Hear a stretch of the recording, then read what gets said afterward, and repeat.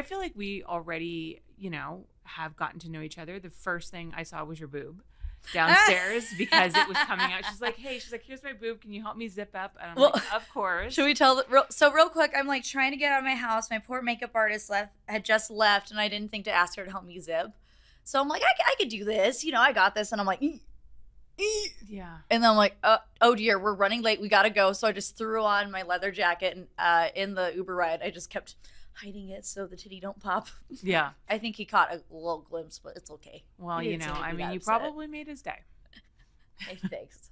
I mean, I feel like Uber drivers don't always have like the most exciting stories to come home with. Well, some of us. So if we got a little flash. Oh, do you have some Uber stories? I've talked to Uber drivers before. Really? I did. I didn't know we were going to go there so quickly. Okay, well, clearly you have to tell us the story. Well, of course. Well, I had to find someone who was cute, of course, because I was like, you can kind of see the picture. Kinda. Let's be real. But I was like looking for someone around like my age who, because when I first started doing OnlyFans, like guy friends of mine were like, "Yo, can I be on it?" It's such of course. And then I was like, "Hey, as your friend, you're gonna get a girlfriend in 6 months, and she's going to hate you for this. Like, and then we can't hang out. So no." That's really kind of you. Oh, hey. Like thoughtful. Oh, thank you so much. I was like, hey, your girlfriend is not going to be cool with us being friends of this. Yeah.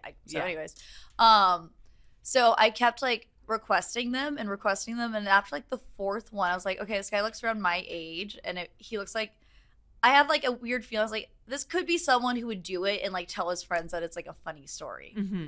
So I got in there and like, you can see on the video, I'm like holding the camera like on the floor to like record our conversation. And I'm like, oh, like, what's your name? Like, blah, blah, blah. Like small talk to like get a feel for their personality. Mm-hmm.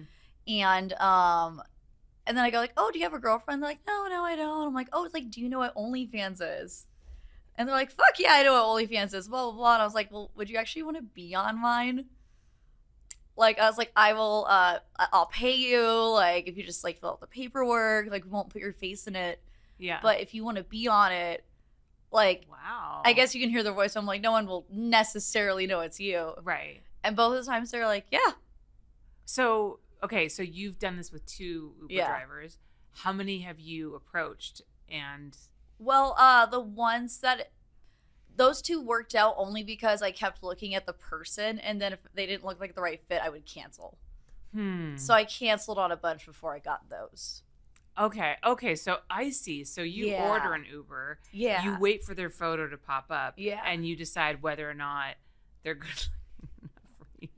Because if they're in their, like, 40s, they probably won't because they don't know, like, what OnlyFans... They may not know what OnlyFans is, or they're like married, or I don't know. So I was like, guys in like their late 20s, early 30s are probably going to be more down. Yeah. Okay. So then, do you fuck them in the car, or do you go? Oh.